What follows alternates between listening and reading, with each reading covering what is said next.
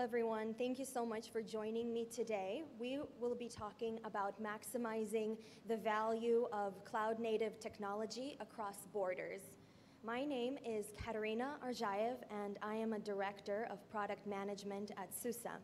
However, before this new job that I started 2 months ago, I worked as a strategist for Hitachi and SUSE for 6 years. In this time, I worked with executives across the entire globe very closely, implementing their strategy internally and externally, focusing on organizational changes, bringing new products to the market, and doing the best that we can to make sure that our customers and community members get the most value out of our products. So for a very long time, I had the opportunity to understand what drives executives from different backgrounds in different countries and how we can make them successful. Now, I grew up in the United States as an immigrant of Russian parents. I do not have a lot of experience in Asia. So today's presentation will be sharing my background with Western executives and how you can take my knowledge and the case studies and apply them here. Unfortunately, I will not be telling you about selling to Eastern executives. I will need one of you to raise your hand next year and volunteer that knowledge so I can attend and make the best out of that. It is also important to understand that everything is a generalization. Everything is a stereotype. All of the comments that I will share are based on my experiences and the best practices of different academics and professionals in the industry. There will be many, many situations where these lessons do not apply to the individuals that you are speaking to and the individuals you are sharing your technology with. However, some of these best practices can be leveraged with the knowledge you have to make sure that your cloud-native technology meets the needs of your executives in the most beneficial way. So why are we even talking about this right now? What is happening in the industry to make this a very important topic? Well, 40% of CEOs think their companies will not be economically viable a decade from now if they continue on their current path. These CEOs, CIOs understand that they need to make change in order for their companies to be successful in the long term. For many of them, according to the 2023 PwC CEO survey, think that cloud-native technology is one of the ways that they can transform to save their companies. However, they have a lot of different problems, and their problems will be addressed in different ways. Here in China, you know that environment is a very important problem to solve. 71% of Chinese CEOs see climate change as something that will be affecting their supply chains, something very important to address. 70% of American CEOs know that this is a problem, but do not plan to implement anything to solve it. Despite these similar problems, these executives are going to be prioritizing different solutions to this problem. Because business reinvention is going to be a full contact sport for CEOs and their teams in the years ahead, it is important that we, as professionals in the open source community, responsible for bringing new technology that is revolutionary to our customers, we need to be equipped and ready to help these leaders. Today, I will talk about the context, what even is the West, then address the benefits of cloud-native technology as particularly appreciated by Western executives, talk a little bit about a case study that shows cultural context in approaching risk and innovation, how different companies, how different individuals, based on their experiences of where they're from, approach risk and innovation in implementing cloud-native technology. And finally, I will share the best practices for communicating across borders, some very specific, pragmatic tips that you can take to make sure that you reach these executives in a beneficial and pragmatic way. So, leadership across the globe. As I mentioned, I am American, Russian, neither one of each enough, and now I'm in China. So it's a wonderful experience to see so many different cultures. Generally, though, I would say that I'm more Western. In the West, we have North America and Europe, primarily, and in the East, Near East, Greater Middle East, and Far East. Once again, this is a generalization according to a lot of different academics, and additionally supported by a study by Hofstede. In the middle, we have Latin America and Slavic countries that generally fluctuate depending on the amount of religion and turbulent history that they have experienced. Generally, there are going to be very, very, very many different problems and different approaches to solving those problems depending on where you're from, whether you approach it from a Western perspective or from an Eastern perspective. Everything from communication, business, and hierarchy. All of these different cultural elements will change the way that you approach risk, the way that you approach innovation, and the extent to which you will appreciate cloud-native technology. However, I only have 30 more minutes, so we will not talk about those things.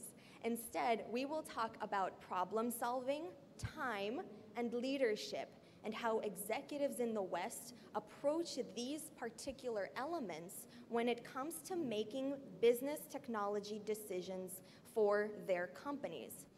Problem solving in the West is focused on documenting best practices in a very linear approach. If A is B and B is C, then A can be solved by C. In the East, it is generally more proper to have a spiral thinking pattern that approaches problem solving in a spiral root cause analytical sort of way. People, when they're solving problems, will like to understand the problem, whereas in the West, there are very many times an executive will walk into a meeting and say, I don't want to know what the problem is, I want to know how you will solve it. In addition, Western executives prioritize time differently than in the East. There are shorter time horizons which focus on prioritizing immediate results, adaptability, and flexibility, versus in the East, where longer time horizons allow executives at companies to prioritize stability and endurance and be more proactive versus reactive when it comes to solving problems or market changes. Finally, leadership. In the West, leaders will demonstrate the fact that they are a good leader by being an individual demonstrating leadership, versus in the East, generally, consensus building for long-term success is key. In today's presentation, I will talk about these three elements: problem solving, time, and leadership when it comes to approaching Western executives and presenting them with cloud-native technology as a solution. So let's look at how this really looks in the world. CEOs from across the globe in a very, very small sample size, and additionally, how many years or days all of them have been leaders at their companies. So recently, Walgreens, a very large corporation in the United States, replaced their CEO with an interim CEO. This individual has been a leader at this company for about 30 days. As you move across the spectrum of leadership, you start noticing that the leaders and the CEOs have longer and longer tenures. On average, it extends in the East to more than a decade. It is very common in the current leadership environment in the East to have been with a company for a very long time, whereas in the West, it is very typical for leadership to change every 3 to 5 years. And this is not just something that happens on accident or because there are maybe culturally relevant factors. Actually, when I was at my MBA in Georgetown, we were told that it is healthy for you as an individual, for a company to change CEOs every 3 to 5 years. The Harvard Business Review in 2019 said that the average ideal tenure, according to CEOs or boards, is 7 years and definitely no more than 10 years. This is something that is pervasive and very, very well established in the West, not just for individuals who are looking for their next step, but also for companies who want to make sure that they have the strongest, best experienced leaders at the helm. Now, the benefits of cloud-native technology are not something that I have to teach you all, but I thought that establishing a very base foundation of what cloud-native technology is, and primarily the benefits as observed by Western executives, would be beneficial. So we can focus on these elements down here.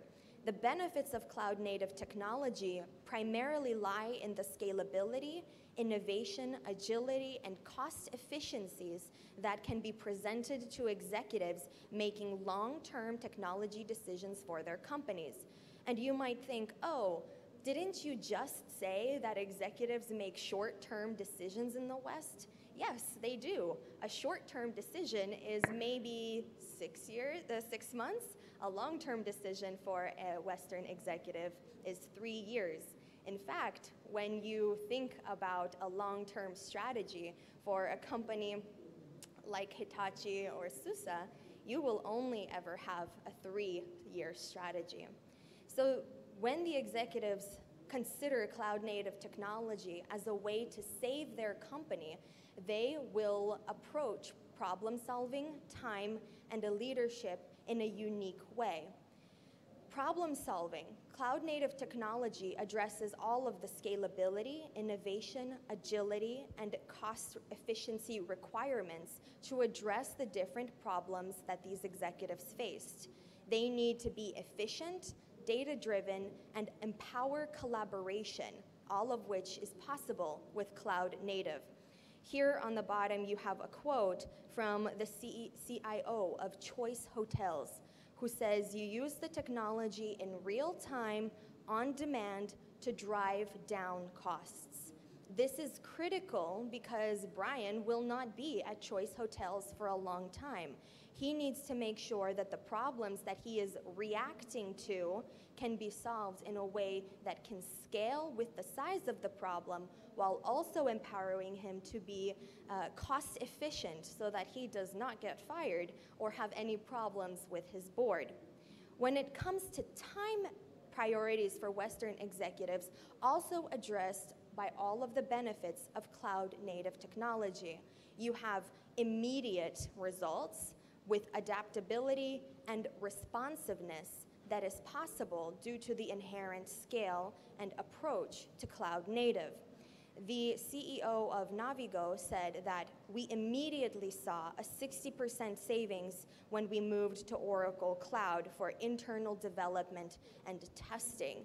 This was very, very important because CEOs, CIOs, and other executives need to make sure that the time that they have in that leadership position is full of quick wins and actions that they can point to that will show their leadership, that will both move the company forward into a safer space, but also present themselves as someone who is ready for the next step in their career. Which moves us into leadership. How do these individuals approach cloud native as a way to portray leadership? Well, cloud native is something new and exciting and part of transformation and innovation and any other buzzwords that we can say. It is important for these executives to focus and show innovation, quick wins, and that they are a risk taker who is willing to experiment to get bigger rewards for the actions that they take. The CEO of AWS said, "The biggest thing that I've seen in the past year and a half is that most often CEOs want to speak with me about transformation, not about technology." This change of language will affect the way in which the leadership you're speaking to perceives the kinds of problems that you can solve for them. You are not just selling them technology, not cloud native versus on-prem. You are transforming them as an individual and transforming their business. It is a solution that you are offering to them that will enable them to solve problems in a timely manner and allow them as an individual and a company to portray leadership. But how does this look in the real world?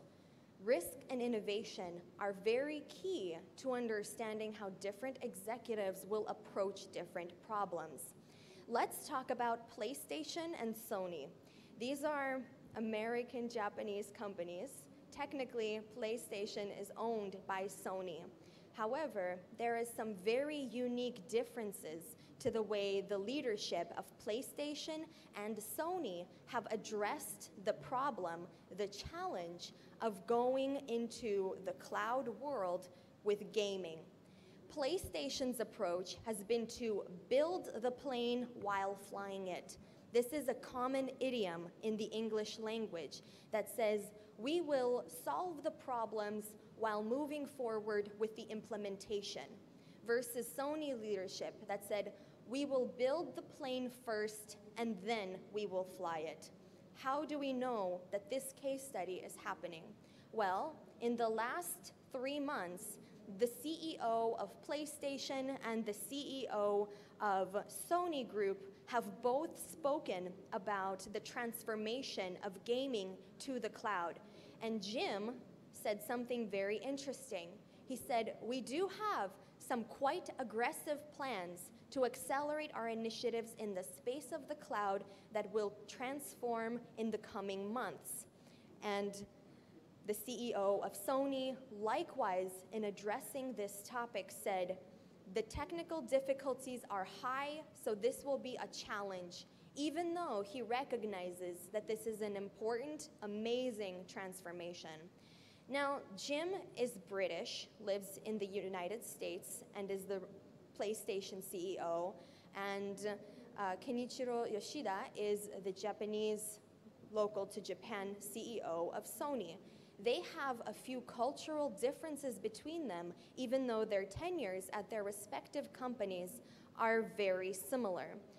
Keep in mind that this is my observation and should not be used anywhere beyond this presentation. However, Jim and Kenichiro both joined their companies a very long time ago, in 1994 and in 1987. They have been with their companies for a very long time, and they both became the CEOs very recently, in 2019 for Jim and in 2018 for Mr. Yoshida. However, their approach, based on their cultural background, is evident in the actions that they are taking to bring gaming to the cloud. Jim, according to Hofstede's Insights, which is a 6-factor approach to understanding the differences cultures take to all elements of their society, has very high individualism, whereas typically in Japan, individualism is very low. According to Hofstede's Insights, individualism is the way that we approach success as either an individual or as a group. In the United States and in Britain, we have very high individualism. You take actions that are good for you first, and then good for the group. In Japan and other Asian cultures, you have very low individualism. This means that the decisions you take need to be focused on the group in order to be deemed successful. In addition, uncertainty avoidance is very low in the United States and very high in the East. Uncertainty avoidance is our ability to make decisions and act without understanding the full scope of the changes that we will be implementing.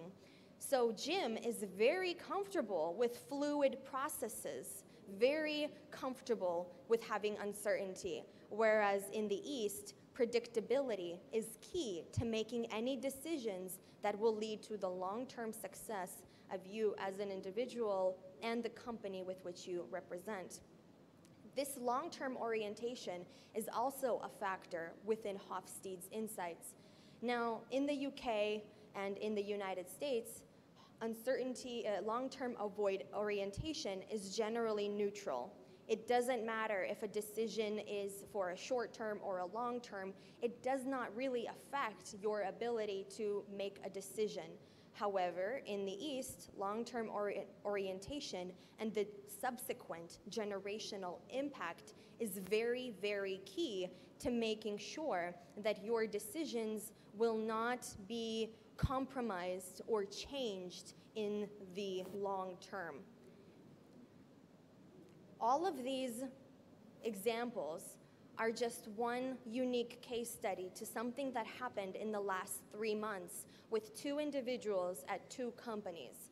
If we start analyzing and looking at the behavior of executives in different industries, different multinational corporations, we will start to see patterns. But at the same time, all of these behaviors cannot be applied broadly, right, stereotypically. These are generalizations. So please use this knowledge intentionally and make sure that whenever you understand your own technology and you walk into a meeting with customers, you have a very specific, unique approach to that conversation. And the best way to do that is by asking questions. But there are also other best practices to remember. So cloud native is not something that is going away, right? 86% of companies have growth in cloud initiatives. 41% of companies care about security, innovation, and are worried about the complexity of business change. In addition, 80% of executives know that lowering risk is one of the ways that they can avoid failure of their company in the next 10 years. We know that the best practice to coming up with a strategy involving cloud is to think of cloud as a means to an end. You use this technology to transform your business, but you must know what the transformation will entail. The end must be specified first.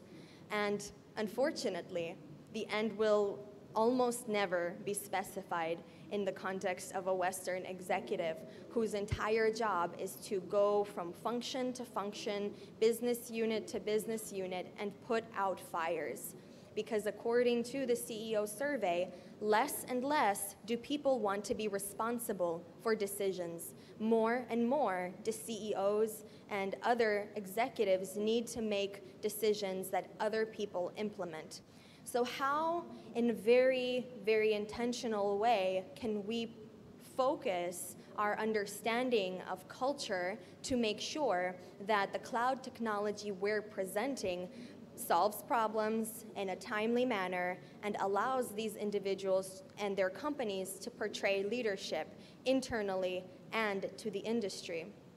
When it comes to problem solving, we can show a clear, linear, step-by-step path to the solution.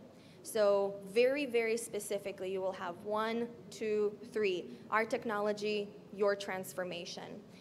Also be very data-driven in your presentations, highlighting what others are doing in the industry with similar problems. Remember, the problem does not have to be the same because Western executives don't know what their problem is. They rely on you to come to them and tell them, this is your problem, this is my technology, this is how my technology will solve your problem.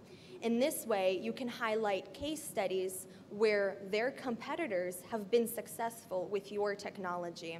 The question these executives are asking is, what has worked before and how can I best replicate it in the short amount of time that I have to solve this problem. Time. You need to highlight the short term, 1 quarter to 1 year. And if you really want to highlight that you are thinking about the long term, you can talk about 1 to 3 year strategy. It is not beneficial to talk to a CEO about something that will happen in 5 or 10 years when this person does not even believe in their own head that they will be at this company in that time. They need to show quick wins for their board when they sign a big check, and they need to know how doing that now will help them in the immediate future. By emphasizing these quick wins, you show them the measurable benefits. You can position flexibility as a key benefit in this way, allowing your technology and your go-to-market to be flexible to their approach. So if your technology is not very flexible, you can say, well, at least we will work with you to scale in our commercial terms or other ways. You also help these leaders answer the question, how can I show I am making a difference right now by doing so? And in this same way, you can help them show and demonstrate leadership. You make it easy for these executives to be a hero. In the West, the concept of being a hero and superheroes is very, very ingrained in our culture.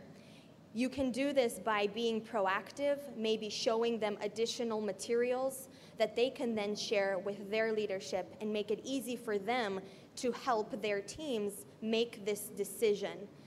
One of the ways that we've been successful before is having a chief of staff type person who would join the executive in meetings, document all of the questions that were asked, and then prepare a response that was sent to the executive with the intention that it would be forwarded along. This person would say, hey, colleagues, look at this email that meeting that I had. All of your questions will be answered. This company has great communication and they're proactive. Even though they're maybe a little bit more expensive, but communicating with them and working with them is something that allows me to be a thought leader internally in my company. This concept of thought leadership, positioning yourself as an authority within your company, allows these individuals to build a platform for their future career or for their company to continue on the path of innovation and transformation. Remember, when someone is an executive, they've reached the peak of their career. You can think of them as an Olympian who is now competing with a select few individuals. There is not a lot of different opportunities for these individuals. And at one point, they start thinking about the legacy that they are going to leave, because they realize that their whole life, they've been chasing this time element of 1 to 3 years, but now they need to think about what will happen after, what will happen when they retire, or when they are invited to give keynote speeches, when they're no longer doing the busy work of being a full-time CEO. With these different best practices, you have the opportunity to enable them to solve problems in a timely manner and show leadership. And this was based on my personal experiences.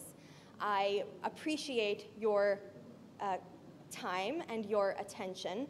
And one more cultural thing that I would like to point out is that when a Westerner gives a presentation, the more questions and comments they have, the more important they feel, the more they feel that people listened to them and appreciated what they said.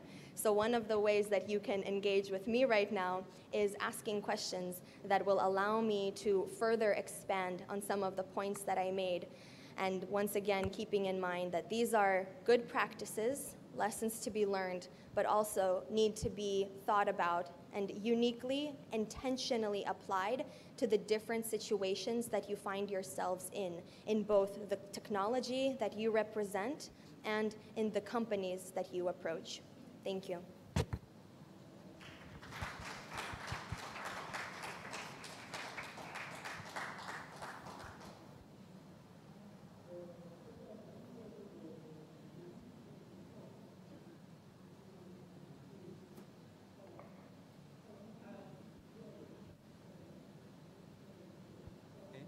Hello, could you introduce your business progress in China of SUSE recently?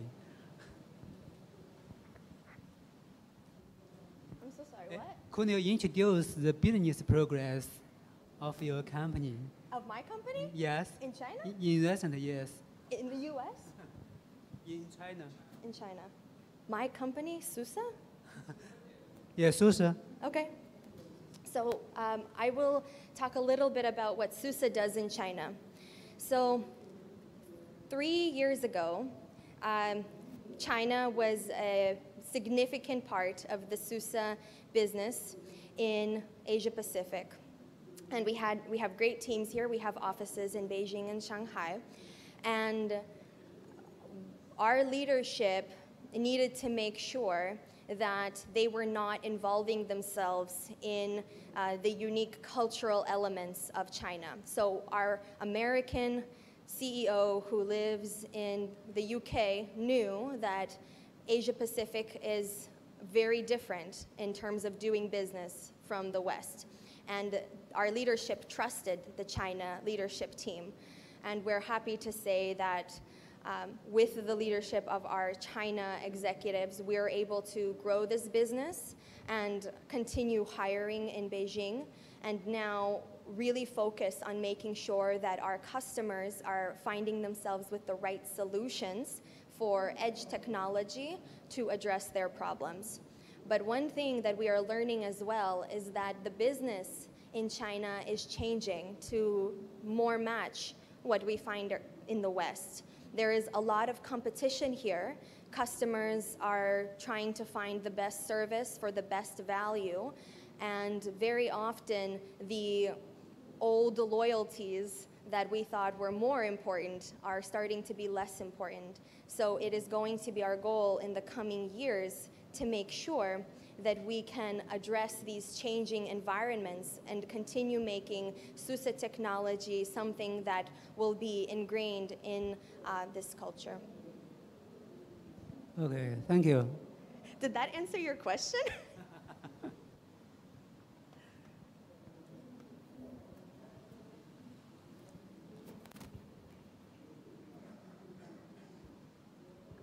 Hello, thank you very much. My question is a bit off the topic, but I'm working for the pure Japanese company, 100% employee, not the 100%, but 99% of the employees are Japanese. And in my division, we have 2 foreigners in my team of 7 employees. And I think it's kind of really beneficial that we have a diversity and we can get many opinions from many perspectives. And I want to, recommend CEOs or some the executives to get more foreigners from other places. And but I don't really have many resources to show the ROI to make company diverse. Yeah. So how do you, if you are me, how do you, how do you talk to executives to show the strategy of hiring? This is very difficult because even the term diversity and inclusion is something that even the most Western trained executive will find to be less of a priority because it is more long-term, and they're always solving problems, real problems. Not enough revenue this quarter, too many costs next quarter. Diversity is a longer solution that will bring more ideas to the table, and the ROI, like you said, can really only be shown by the statistical long-term studies done by a lot of different consultancies. When we try to bring diversity and inclusion to our company, it's usually gender, because we work in technology and it's mostly not women. And we start it by ourselves. We can bring the statistics and the studies, but the attention is not there until there is a real problem. And so I recommend that if you find yourself with extra time to host a session, invite someone you trust or respect to come and talk for 30 minutes to share their knowledge.